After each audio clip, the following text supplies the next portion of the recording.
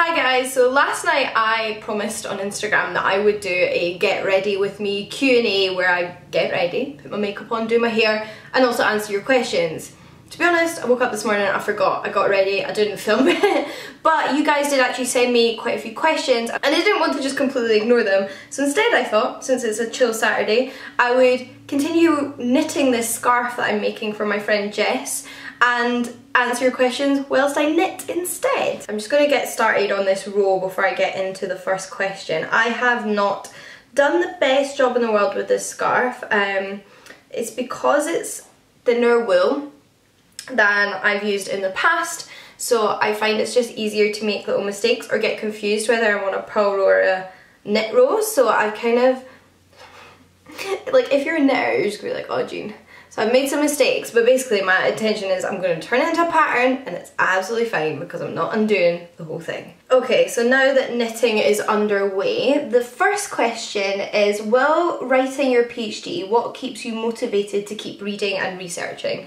Oh, motivation, the elusive, ever desired feeling. Do you know what? I don't always feel motivated. There's various things that keep me literally doing my PhD. One of them is that, you know, well, I've started it now, I'm more than halfway through.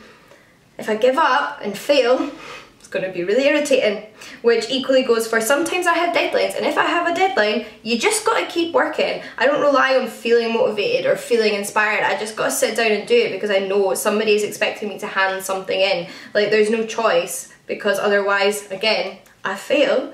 Outside of that though, because there's not tons of deadlines in a PhD and it is something that requires a lot of self-discipline, is that I think actually discipline is more important than motivation. It's about, regardless of how you're feeling, just saying today I have to do this. And often I find my motivation when I'm researching. So I might not feel motivated to start doing anything that day, I might not be feeling in the right mood to like continue on with my PhD, but once I've started, once I've read some articles, once I've done a little bit of writing, that's when I get inspired and that's when I start feeling motivated, because it reminds me of how much I genuinely care about this topic and love what I'm researching. And at the end of the day, if I didn't love it, I probably wouldn't feel motivated to do it. So love of my subject and simply just, you know, sitting down cracking on regardless of how I feel is how I stay motivated. But it would be a lie to say that I am constantly on it, you know. Sometimes I feel overwhelmed, sometimes I feel behind, some days I don't do anything. Like, let's not idealise the situation. I'm also part-time, which I think makes things a little bit easier time-wise in terms of feeling worried about finishing the PhD, although it does also mean that my time is split between my PhD and working, so, you know, I have to balance that. The next question is, where's your favourite place to read? And this one is a pretty easy one. It is in my bed. I realise you can't really see what I'm doing, but if you know, I'm doing a wee purl stitch. This is not a knitting tutorial by any means. Someone else asked, have you ever considered writing your own book? If so, what would it be about? Oh, so many times. I've wanted to be an author since I was about 7 years old. It is one of my primary career goals and life goals. I love writing and I have consistently written on and off since I was 7, you know. Sometimes life's been hectic and I haven't been writing for a few months and that's fine. But you know, I usually have something on the go. At the moment I am working on a fantasy novel, like a big epic fantasy novel that I'm more than halfway through. I've written about 47,000 words of, so, well, maybe halfway through, it depends how long it ends up being, but in the scheme of the plot, I'm more than halfway through. But fantasy can obviously be quite long, and it's about dragons, and it has 2 women as the central, like, romance, and yeah, it basically has all of my favourite elements of fantasy. Like, what else would I write? So I am writing that, and I hope once I've written it to go back and redraft it, and then maybe, you know, one day in the future find an agent for that or a publisher for that. It's something that I don't see myself finishing this year though, especially not the second draft. However, I also really want to write non-fiction.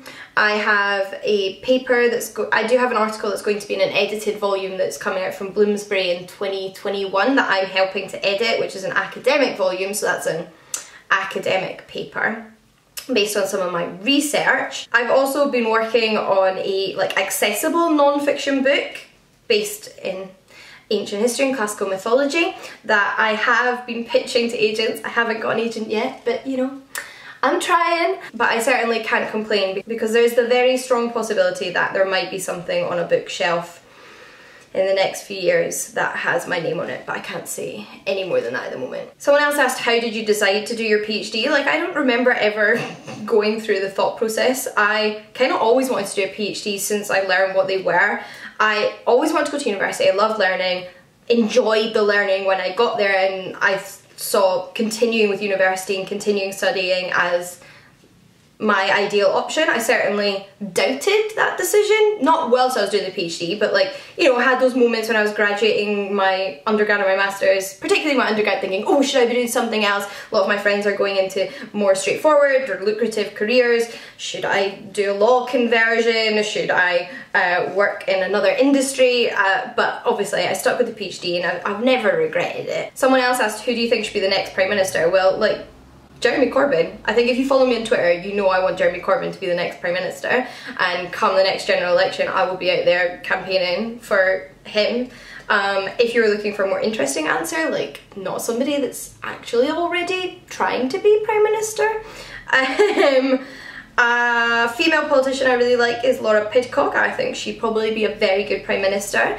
Somebody that's not a politician, I really like Owen Jones. I could see him as Prime Minister. I doubt he ever would stand, but you know, like, he is in the right sphere of politics for me. Although I'm looking at the question now and it was actually, who would you pick to be the next Prime Minister or like President of the world? And I'm just going to put it there that I think the idea of President of the world is terrible. Doesn't matter who it is. Even Jeremy Corbyn, I don't think there should be a president of the world. Next up is, what are your favourite biographies? I actually have a video of my favourite autobiographies and memoirs if you haven't seen it, so I'll link that down below. To rattle off some off the top of my head, Asata by Assata Shakur is excellent. That's all I can remember right now. Gender Games by Juno Dawson. I Know Why the Caged Bird Sings by Maya Angelou. The Art of Asking by Amanda Palmer. Those are a few anyway that I would recommend, but I will link the video down below. And that completes one row of pearls on my wonky scarf, no judgment. Now on to knitting. We then have a question to recommend my favourite classics. Another one where I have a top 10 video, so I'm just going to link that down below and move on to questions that I haven't really dealt with in the past. Somebody else asked, what job prospects are you aiming to do with your classics degree? It's a great question. Well, I've already outlined that I really want to write. I really want to write non-fiction, I want to write fiction. I want to bring classics to a wider audience. Like, I want to be a scholar and I want to conduct academic research, but I don't want to work exclusively in the world of academia. I want to expand outside of academia and create things that mean other people can access this subject that I feel so passionately about, which is one of the reasons that I started my podcast, That's Ancient History, which I love, and I always so very much enjoy your feedback on. It's always so reassuring, so thank you for that. But just whatever I do, I want it to include that. I then have, what are the most satisfying books you've read? Take satisfying however you want.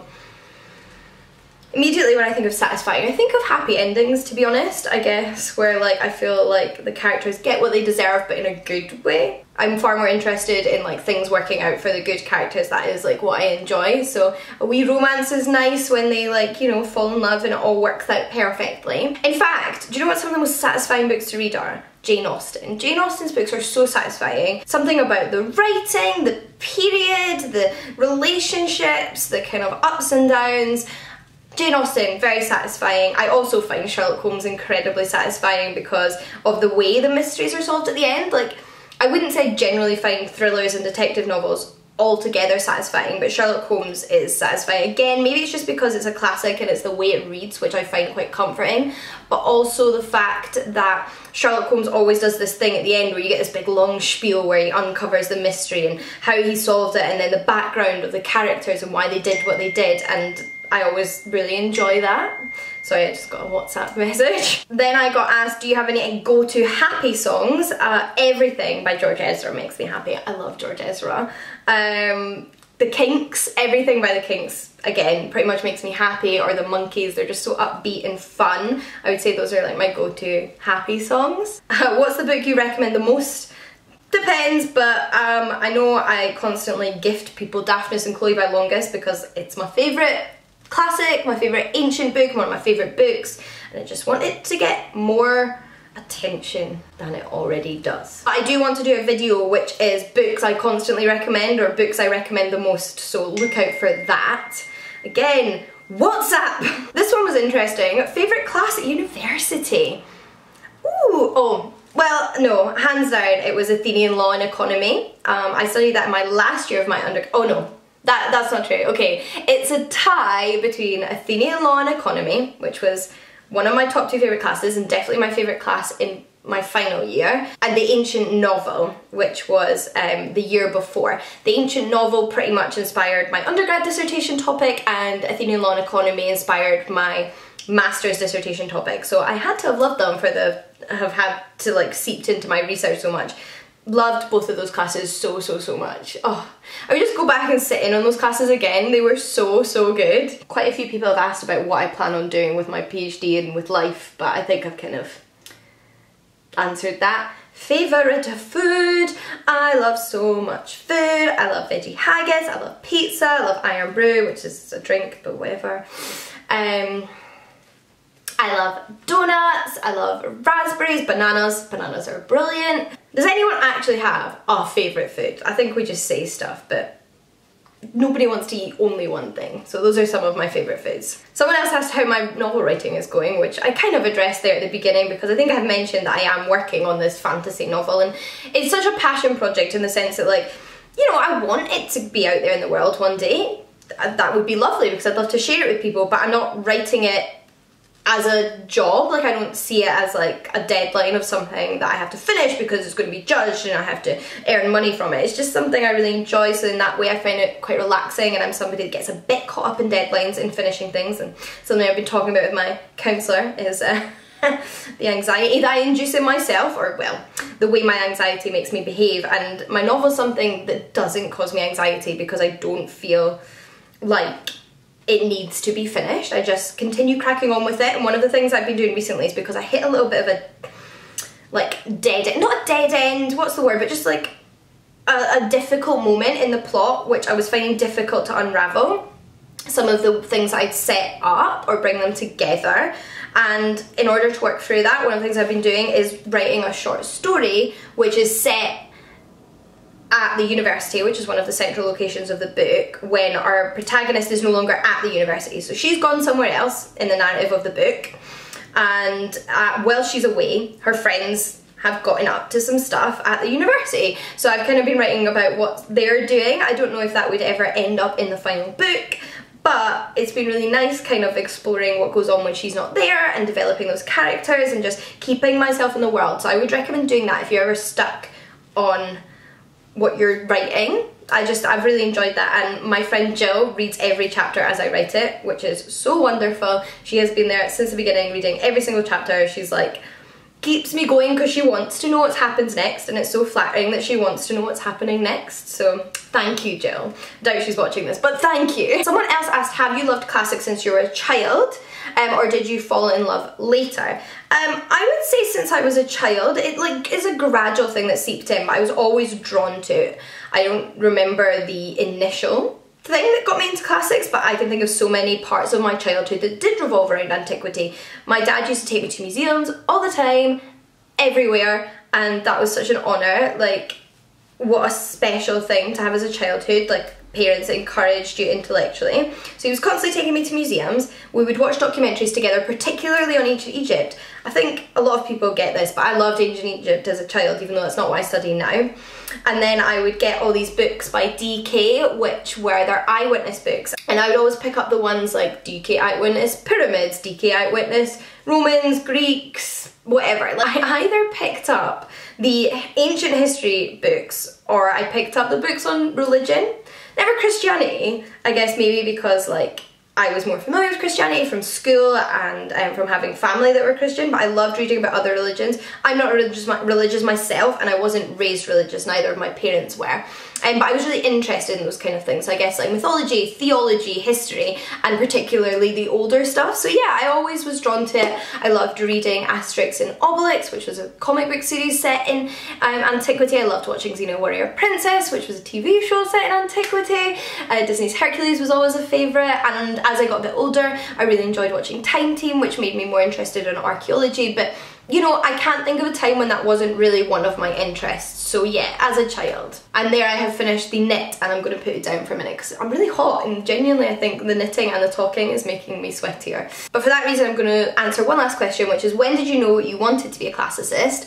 I didn't know what classics was when I was a child or a teenager, or even really heading into my young adulthood, because nobody ever told me what classics was. You know, I went to pretty bog standard state school. Like, classics is not commonly taught in state schools. I knew I liked ancient history and archaeology because Time Team had told me what archaeology was, and I knew I liked mythology and things like that, and I liked going to my classes in history, and I liked going to my religious education classes and just, you know, mushing all that together in my brain. But we never actually tackled antiquity at school ever in any of my classes, whether it be religious education, whether it be English, whether it be history. Never did antiquity, so it was always an outside interest. But because of that, and I knew you could do history at university, because my dad had done history at university, I thought, I want to do ancient history. And I remember vividly going to the open day at Edinburgh University, which is where I wanted to go because my dad had gone there and I was from Edinburgh and it had a good reputation, so I always planned on going there. And I went up to the history department's table where they were like sitting to talk to potential students, and I went, I'd really like to study ancient history.